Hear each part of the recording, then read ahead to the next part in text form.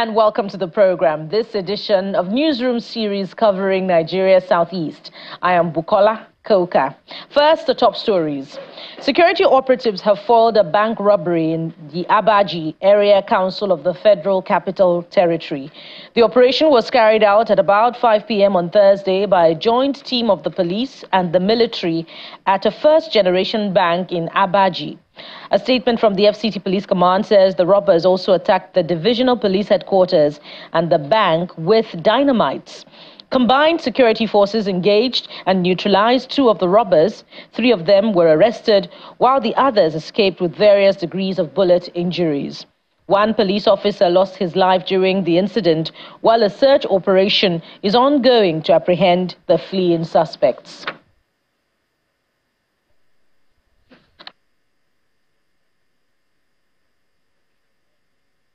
As Nigerian workers await the announcement of a new minimum wage, Organized Labour says it will continue to advocate for its 250,000 naira proposal to come out as the agreed national minimum wage.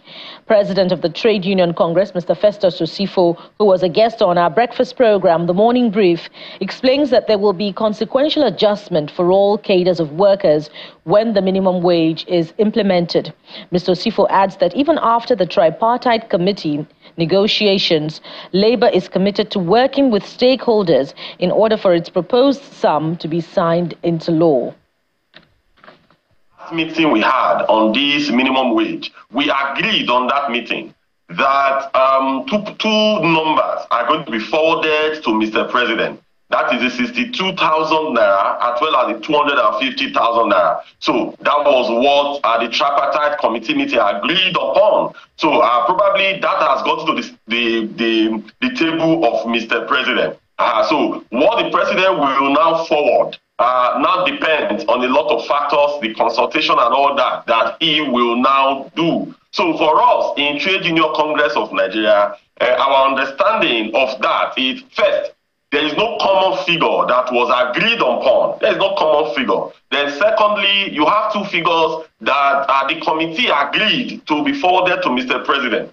And a report on that was written, and we signed off that report. So all parties, organized private sector, the government and the organized labor signed off that document. That document was sort of an agreement, but that agreement is not on a particular figure, but on 2 sets of figures that will be forwarded to Mr. President. Some of the states that are not paying the current 30,000, I think there are about 5 of them, according to a subcommittee that the tripartite committee set up, led by the Minister of Finance. They worked with with MBS to come up with those states that are not currently paying minimum wage. So 5 states were identified. If you look at those 5 states, the fact that they are not paying 30,000 minimum wage, it does not necessarily mean that they don't have the means to pay. Because when we check those states and we check the economic activities in those states and we check their IGRO, vis-a-vis their allocation for the federal account, and also with the number of workforce they have in such states, we realize that they are not worse off in any way. So it wasn't really the ability to pay. It was more or less the willingness to pay.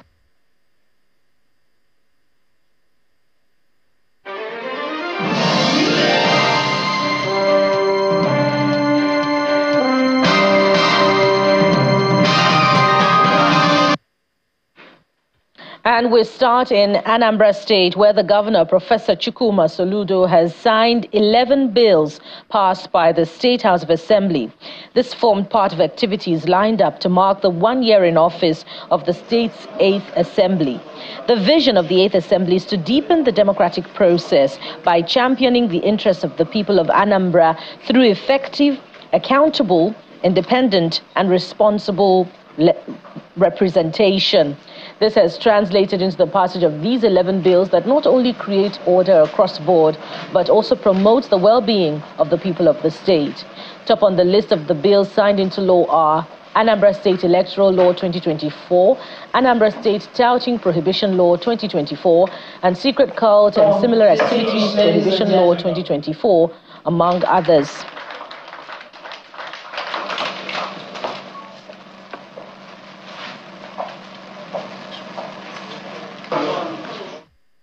And there's more from Anambra State, as the governor, who was one of the guest speakers at the Democracy Day edition of the platform, where he gave many examples of what his administration is doing to improve the state's economy through the development of various sectors such as education, health, ICT, and road infrastructure. In Anambra recently, we recruited 8,115 teachers and little over 1,000 medical professionals, strictly on merit. And our teachers crisscross about 18 states of Nigeria. Our teachers are drawn from 18 states of Nigeria. It's not about where you come from. What is the interest of the Anambra child? The interest of the Anambra child is to be taught by the best teacher in the world, not by the mediocre teacher from his village. That's what we must begin to program as a people, so to speak. And we appointed permanent secretaries, and we have people from both Abia, Oshun, and so on in our civil service, because they are the best that we could find, so to speak. So we must drastically reduce the cost of governance.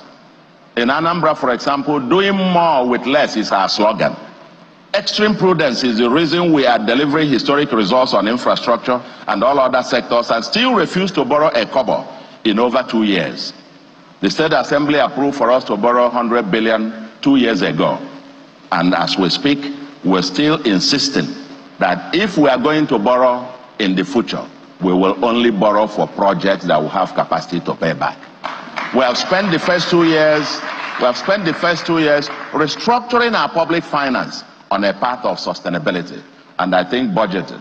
I saw your last thing on sustainability of the states, and Anambra happened to be in the top 5 today. Thank you very much, so to speak. So, our budget is restructured to about now 23% on recurrent, while 77% for capital. We have cost of governance to bare bones. For example, it used to cost about 137 million a month just to clean offices and so on and so forth. We've cut it down to 11 million a month. That's what it is.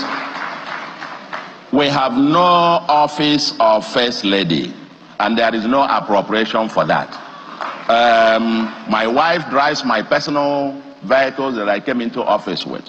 And we don't do this to impress anyone, but out of personal conviction and knowledge that Anambra cannot afford the West. Currently, as I said, Anambra is ranked among your top 5 on fiscal sustainability.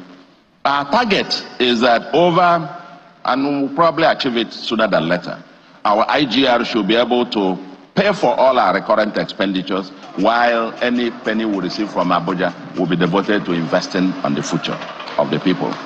In sum, we must reorder our priorities if we must maximize values for our people, given again the point I made before that the resources are very little, very little. We must cut the fat, cut them off. So somebody comes to me and says, give us appointment. And to be appointment for what? Give me SA or SSA. And I say, what will you be doing? What will you be doing for Anambra people? If I give you SA, you say, no, anything. And I say, no. If I appoint you SA or SSA and there is nothing, no desk, no value that you'll be producing. If I call 20 Keke Napep drivers and put them in front of you and tell them and ask you to tell them what you will be doing for Anambra, such that at the end of the month they will contribute all that they pay as their own payment will be used to pay to you as SA. Will you be able to stand before them and give them that value proposition? No. We can't circle ourselves in the capital and not think that this resource that we spend is the resource that belongs to all the citizens. When we receive our FAC, when we receive anything, it is money belonging to the 8.5 million residents of Anambra, not to the little circle that are in government. And now to the health sector. The Nursing and Midwifery Council of Nigeria, NMCN, has approved an internship program for the Enugu State University of Science and Technology, Esut Teaching Hospital, and the indexing of nursing students at the Colleges of Nursing and the former School of Nursing, Agu. The approval, which is coming after nearly 2 decades of waiting by successive sets of the Department of Nursing in the state institution, was announced by the Registrar of the Council, Dr. Farouk Umar Abubakar, when he led a delegation of the Council's accreditation team on a courtesy call at the Government House in Enugu. While thanking the Council for the approvals, Governor Mbahu was represented by the Secretary to the State Government, Professor Chidebere Onya, regretted the stagnation of the state's nursing institutions for the past 19 years, promising to act on the recommendations made by the Council to improve the nursing ecosystem in the state. I want to, on behalf of His Excellency, Dr. Peter Ndube Simba, say a big thank you for your support to Enugu State and our vision for our nursing ecosystem. Because we look at it as an ecosystem. You pointed that out. There are 3 segments that he addresses. All those three segments make one very holistic professional nurse. One is not going to be missing. You've designed a curriculum that addresses what is best practice. I have taken notes of the curriculum comments you made, because this is important. If you're working with an obsolete curriculum, it is important that your measure at best is mediocre. That is not what we do in this state.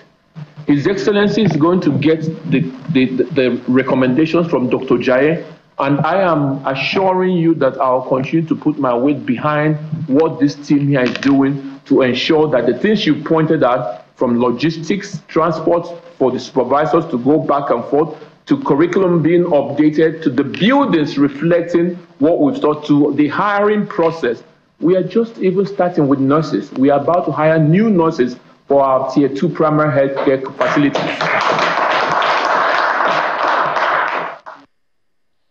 Nigerian medical students have called on the federal government to empower youths to break barriers and transform the health sector through adequate funding as they advocate for health education. The students made the call during a Health Week program held in Abakaliki, the Ebonyi State capital.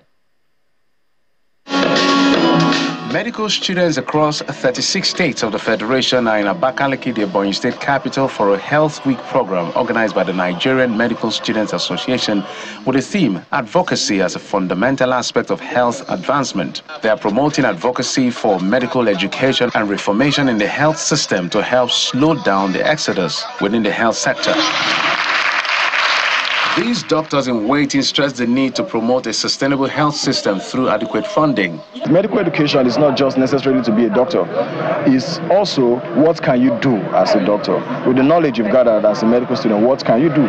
So it's a whole process that goes beyond patients, doctor-patients, to every other thing. So that's why we are saying, government and every other relevant stakeholder should come together and support young minds like us in promoting a sustainable, good and better healthcare system. Some of the challenges we're having now in the country, including Japa syndrome and what have you, tackling it starts now. There needs to be, a reassurance from the state government, from the federal government and government at all levels, on the side of the students, to let them know that upon graduation, that practicing in this country matters. In the light of these concerns, the Ebonyi State government gives reassurances of its commitment to healthcare delivery service by creating a conducive environment for medical students to excel, including employment after graduation. The government is supporting the students of Ebonyi State in their education, seriously. And of course, when you empower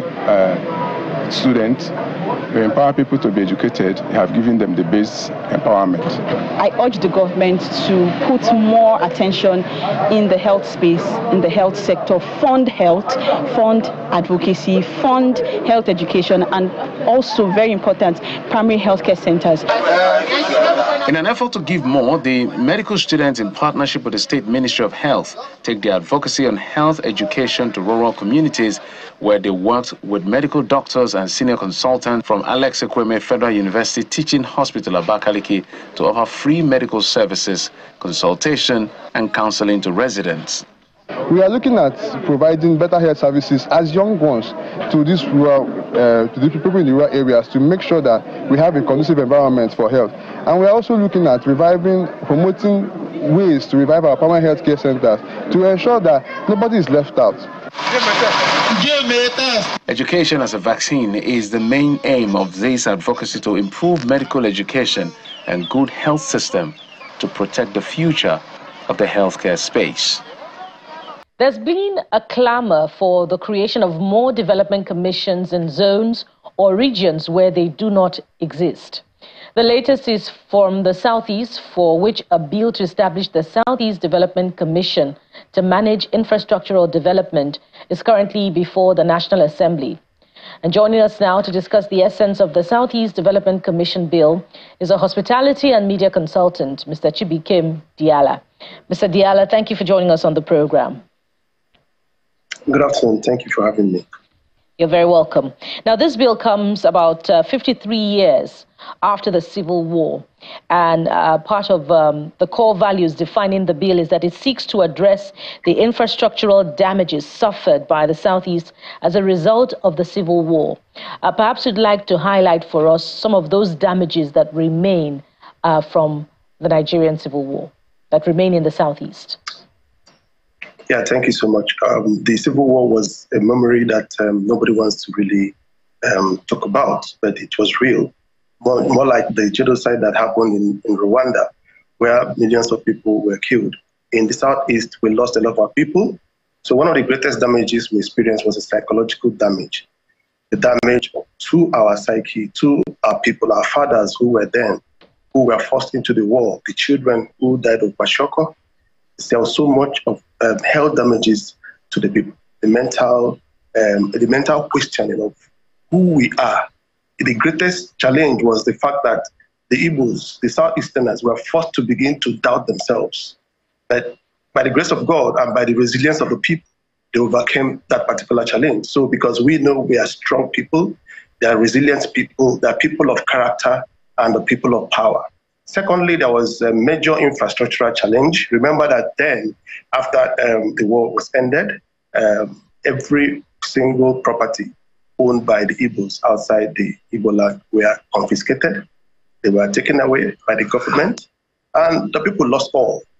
Academic institutions were brought down, religious institutions were brought down, the markets were brought down. So economy of the Southeast was brought down to the rubrics. And also looking at the road infrastructure. Beyond the things that happened during the war, what about after the war? From then till now, 53 years after, Southeast remains undeveloped. It remains challenged by corrupt leadership. It remains challenged by a lack of focus on those sectors, educational sectors, the economic sectors, road infrastructure, hospital infrastructure, that should be able to deal with what the people really want to be able to take care. So I think that we have suffered a lot, and it's high time that this Development Commission bill comes into place. You know, in spite of that, many would just say that the advocacy for this bill is just to fulfill all righteousness, because what is peculiar to the Southeast that is not already found in other regions of the country in terms of underdevelopment. So besides all of these that you have highlighted, that government is already addressing at the subnational level, governors of successive administration, what do you think that this bill is seeking to address in terms of infrastructure development in the Southeast? The truth is this: there has never been a consolidated plan or program towards the development of the Southeast with recourse to what happened during the war. Yes, subnational governments, the different states have been doing their projects, located projects, isolated programs, which has not helped to build the Southeast economy. So this bill, first of all, is going to seek towards harmonizing, for instance, infrastructural development needs of the region. Secondly, to also look at a consolidated political needs of the people. Thirdly, for instance, in the whole of the Southeast, the key roads that lead into the Southeast are all challenged. Is it the Port Harcourt Road? Of course, the governments are working on them. What about the rural roads, the agriculture, the tourism infrastructure? So a lot of these have not been attended to over the years. So we believe that with the Southeast Development Commission, just like you have the Niger Delta Development Commission, there's going to be a purpose vehicle that has the structure to properly address these specific needs. For instance, in agriculture, for instance, in tourism, for instance, in road infrastructure, health infrastructure, and most importantly, for instance, in security. You can see what has happened to the region in the last 4 or 5 years or more, over these issues of insecurity.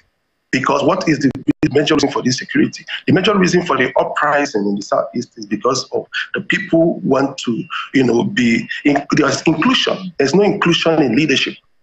It's difficult today for you to say you want to be president of Nigeria from the Southeast. It's almost impossible because of this same fact tracing from, the civil war.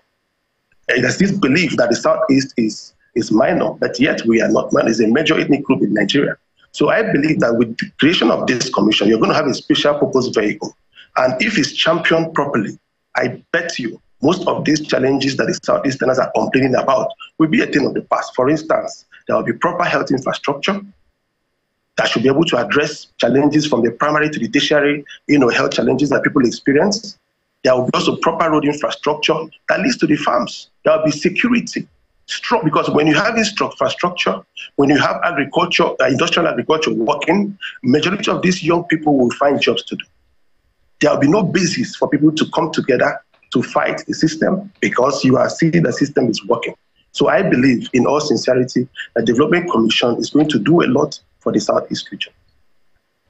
We'd like to thank you very much, Mr. Chibuikem Diala, for your time. There are more questions, but we must manage our time now. We hope for a more opportunity in the future to expand this ongoing conversation. By the way, thank you very much, Mr. Chibuikem Diala, a hospitality and media consultant.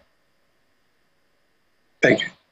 Cheers. The progressive Abia Youth Pay has advocated for the culture of transparency and accountability to be normalized and enshrined in the public service system to ensure public servants account for their activities while in office.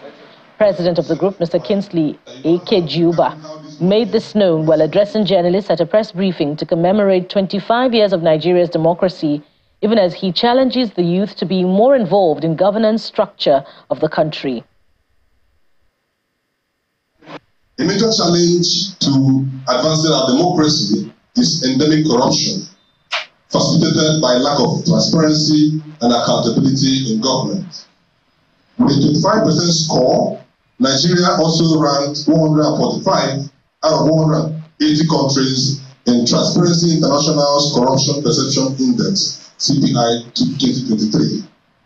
To deal with corruption and reduce its effect to the barest minimum, we recommend strongly that a culture of accountability and transparency be normalized in our public service system, ensuring that public servants give account of their activities while in office, not when they leave office. Because evidence shows that most public servants apprehended for what they allegedly stole while in office remit the simplest fraction of the loot when convicted. This recurring episode is a huge threat to our democratic and institutional values as a nation providentially designed to be a beacon of hope for millions of black people all over the world. A threat that we must intentionally put to an end for our future's sake. Following the current electricity challenges bedeviling the country, especially the issue of erratic power supply and increase in electricity tariff, academics of the Center for Nuclear Energy Studies and Training at the Federal University of Technology, Owerri, are advocating nuclear energy as an alternative source to electricity and power generation in Nigeria. Speaking at a one-day symposium at the Federal University of Technology, Owerri, FUTO, the Director, Center for Nuclear Energy Studies and Training, Dr. Ikenna Nwachukwu, says adopting the deployment of nuclear energy is a cheaper, reliable, and more efficient source of energy that will tackle Nigeria's power supply challenges. He says if Nigeria, as a growing nation, can tackle its electricity challenges by adopting the nuclear energy option, it will achieve more and there will be accelerated development in the country. We are all aware of the current energy challenges we have in Nigeria. We have tried the hydro. We are currently trying the thermal through the use of natural gas. And thus far, it hasn't given us the desired results we expected from it. And today, the world is looking for cleaner energies such that our climate and ecology will be preserved. And nuclear energy is the way to go. That's the only option we have. Nuclear energy is clean, it is cheap, and it is very reliable.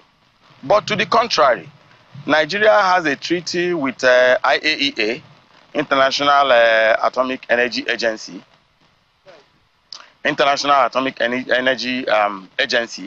to develop nuclear capabilities for peaceful purposes. And amongst those peaceful purposes includes electricity generation, which is at the bane of our development. If we have as much electricity as we desire in Nigeria, Nigeria will be much more ahead than where we are currently. And that sums it up on the program for today. We'll be back again tomorrow with another edition covering another region of the country. Thank you so much for watching. I am Bukola Koka. Bye for now.